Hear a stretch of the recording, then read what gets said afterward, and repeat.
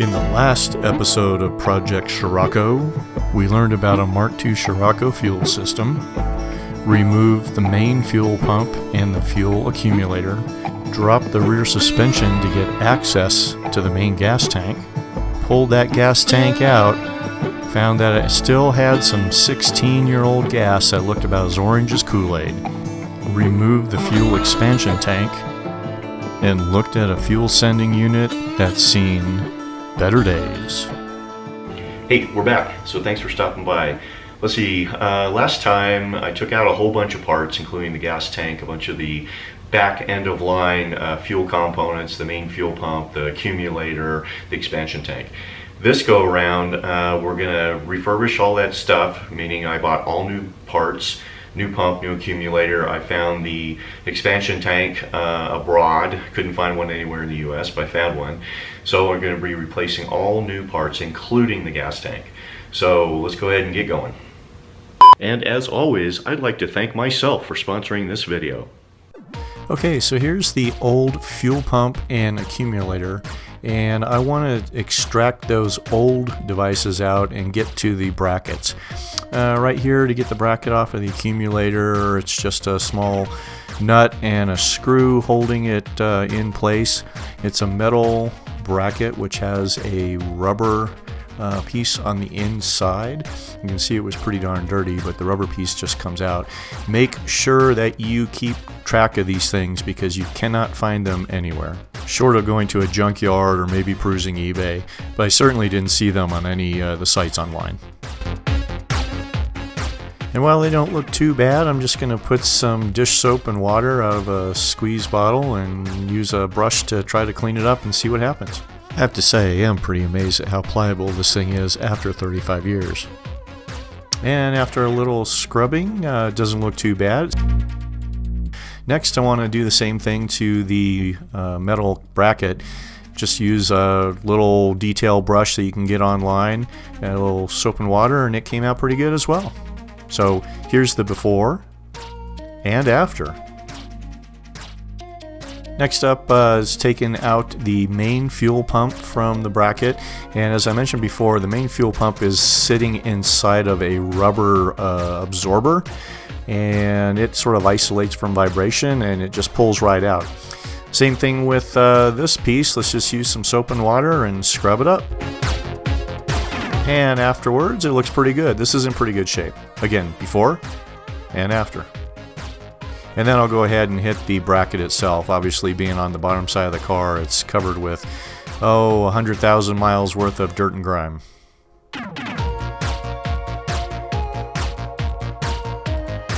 And again, a little scrubbing later. Not too bad. Before and after. Okay, so the next thing I wanted to hit were the 5 metal clips that attach the gas tank to the actual underframe of the car. These were pretty darn dirty, and I don't have a sandblast cabinet or anything, so a little bit of elbow grease and some soap and water and a little bit of degreaser, and before and after. Okay, so here's the brand new gas tank that I got. I believe it's a Spectra. And you can see the mounting holes on the front. Again, 3 on the front and 2 on the back. It came with the tabs in the back. That one bent just a little bit in the packaging, and this one bent all the way 180 degrees over. So some simple prying by a screwdriver and pliers got that guy back into shape. Okay, what you're seeing there are the vent tubes on the top of the gas tank. Those actually snake through to the rear passenger wheel well, and then the smaller one snakes up to the gravity vent valve, and the larger one, which is the tube which actually has a metal insert into it, goes to the top of the gas filler tube. And finally, here's the hole which the fuel sending unit and the in-tank fuel pre-pump go into. And that's the access that you get from the back seat once the tank is installed. So I followed 5 steps to paint my tank. 5. Number 1, degrease the surface. These tanks are shipped out with a pretty thick layer of oil to protect from rust or other contaminants, so you really need to take care to degrease the surface before you move on. Number 2, mask. Go out and get yourself some blue painter's masking tape and mask off all those areas like the vent tube and the fill tube and the hole where the fuel sending unit and pre-pump go to make sure that you don't get paint where you don't want paint to be. Number 3, final clean. So somewhere in between the masking and the final clean, I'm going to go ahead and scuff up the surface a little bit with a Scotch-Brite pad so that the primer sticks. And that may leave a little bit of debris behind, and just to make sure that there's no more contaminant or oils left on the surface, I do a final clean. Number 4 is to apply a couple coats of primer. Primer serves to make sure that there's a good adhesion layer between the actual metal and the paint. And number 5 is apply your paint. Now, I don't have any paint gear. I'm not sure I want any paint gear. I'll just go ahead and use a simple rattle can automotive paint that you can get at any of the major auto stores or even Lowe's. And when it comes down to it, I'm painting a gas tank that nobody's going to see or know about except for me. But hey, I'll know it looks good. Okay, so let's paint a gas tank.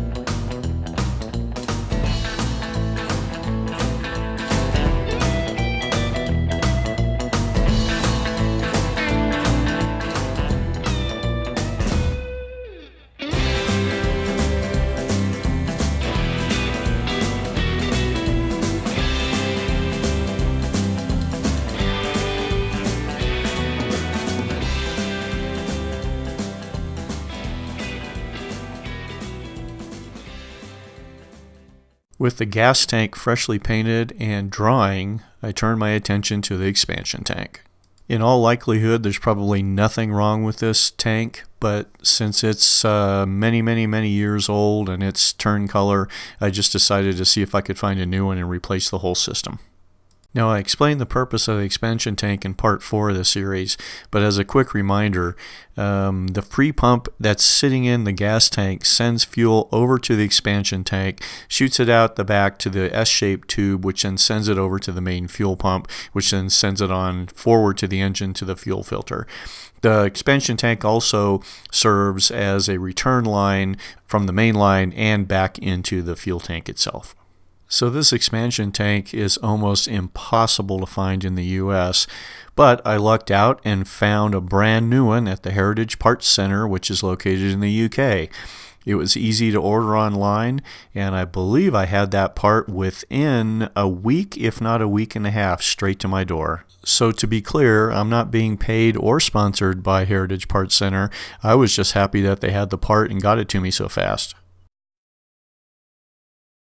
Once I located a new expansion tank, I had to find all of the fuel lines that go with it.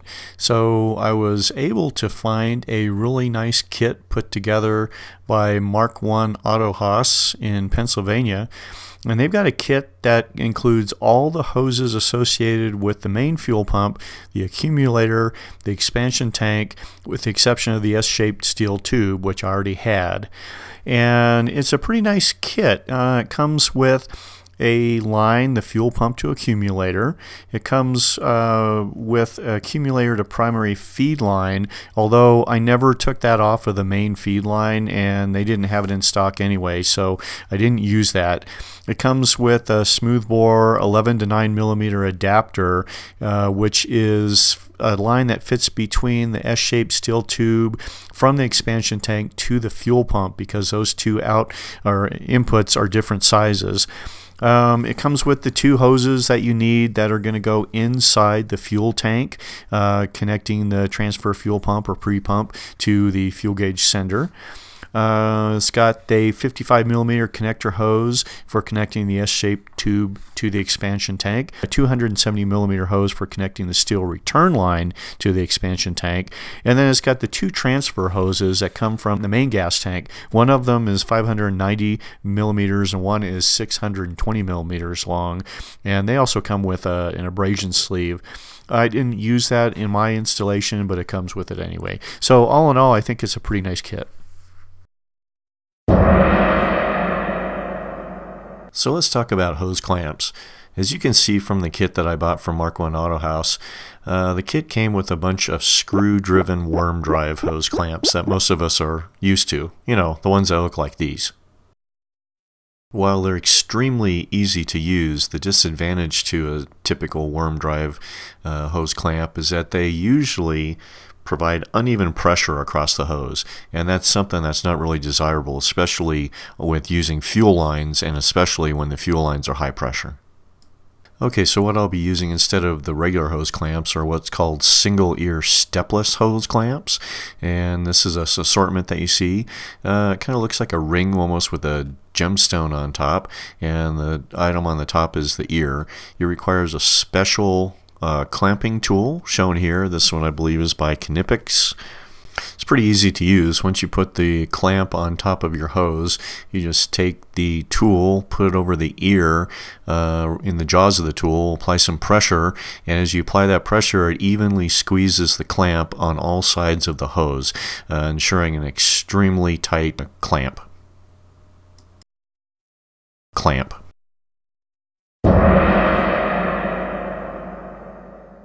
Okay, so when I'm putting on hose clamps, I want to make sure that I'm clamping onto a nice firm solid surface. So I tend to mark past where there's any barbs on the input. Make sure that I mark the hose as well, so that when I slip the hose on, I can put the clamp right in between the two marks and then secure it, ensuring a nice secure clamp. And the process is exactly the same for all the rest of the hoses that need to go into this expansion tank, so let's get her done.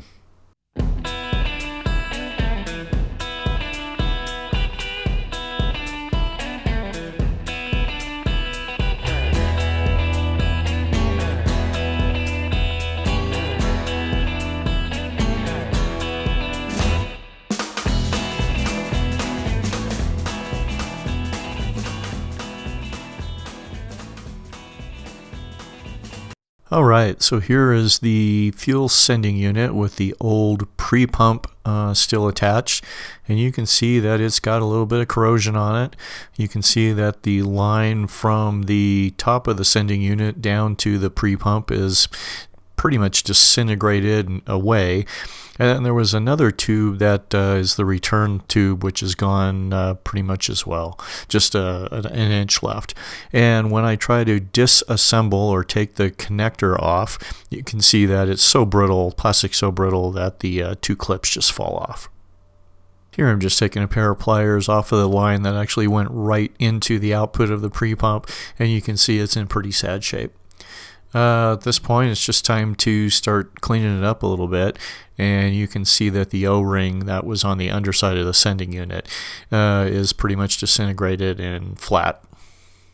Not much left. So, you know, at this point, it's nothing much I can do besides try to clean this up and see if we can restore this thing to usable condition.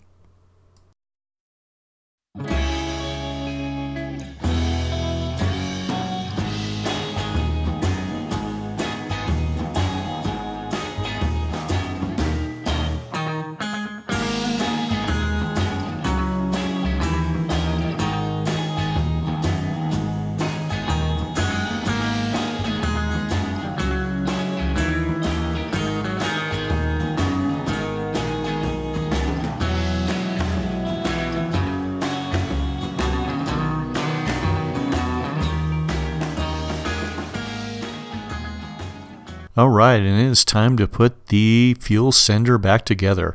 Here's the parts from the Mark I Auto House kit.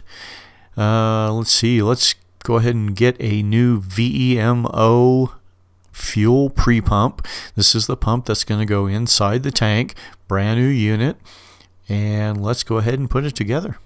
This pre-pump also comes with two, looks like screen filters.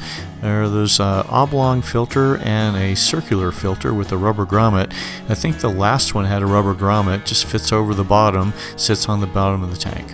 Alright, first thing to do is to take the fuel resistant line and attach it to the output from the fuel pre-pump up into the line that goes to the fuel sender.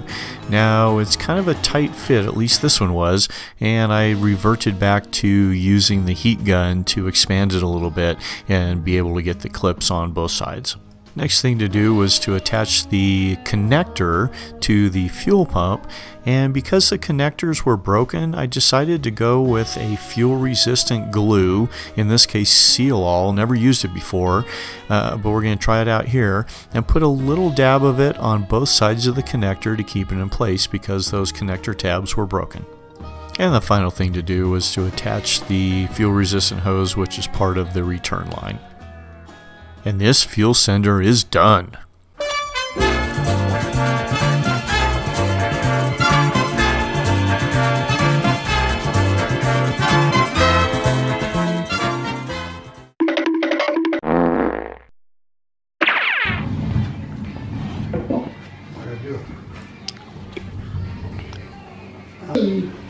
That it would go.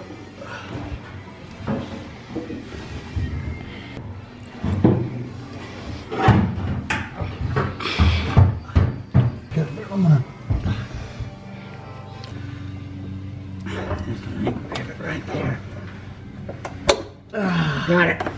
There we go. Been there now. You got me? It will.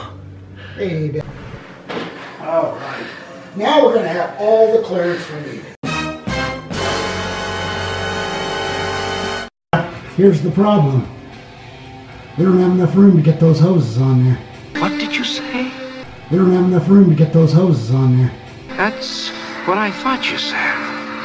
Alright, so we've been going out for a little bit trying to get this gas tank back installed, and had to really drop the suspension down as far as it would go. It was getting stuck on the jack stands.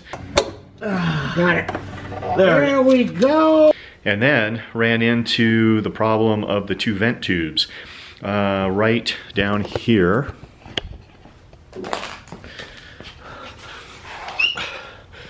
So these two vent tubes coming off of the tank, this line right here is just old and about as rigid as it comes.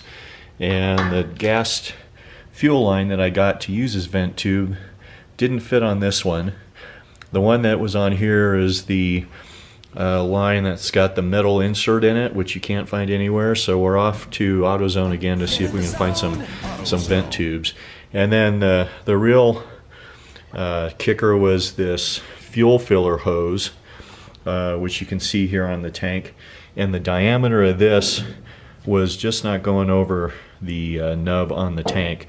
So what we had to do was get the old heat gun out and heat up the tube until it's stretched enough to get it back over this tank. And that's really what it took. It took the heat gun to loosen this up enough to get this filler tube onto the tank. So if you're going to do this yourself, that's sort of a tip that you might want to think about. So if we can find these vent tubes, we'll get back into this install. But right now we're paused. Beer. Out the right angle, by the way. Oh yeah, okay.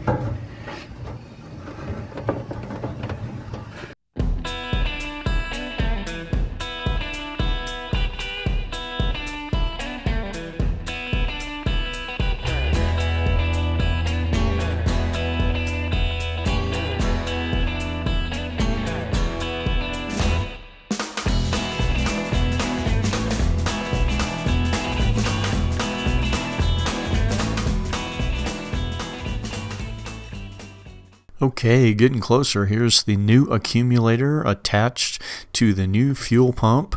Both are in their brackets and ready to install. Two electrical connections for the main fuel pump. Banjo over to the accumulator. The bottom goes to the main, which is right here, which we never took off from the main line. Two electricals that we've got to hook up to the expansion tank back in the back, and this whole assembly with the sound absorber gets attached to the two parts in the frame. So here's everything installed. I have to say it was a really interesting fit. So after it's done, it seems to be a pretty elegant design, but you have to really think through what needs to go where and take your time when you're installing it. Well, at least I had to. So here it is, a final view of the gas tank, a new gas tank installed with all the fuel elements. Wow. Okay, remember the vent lines coming from the gas tank? We actually did find new line for the smaller output, but ended up reusing the larger diameter line as shown here. A little vent tube management and a couple hose clamps later, and we're done.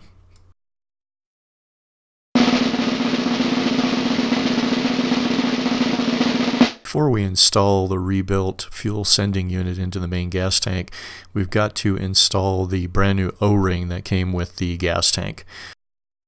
Just slides on the bottom, and once you get it past everything, perfect fit. If you use a little bit of petroleum jelly or something sticky, some oil, grease, to keep that O-ring in place while you install it, it really helps.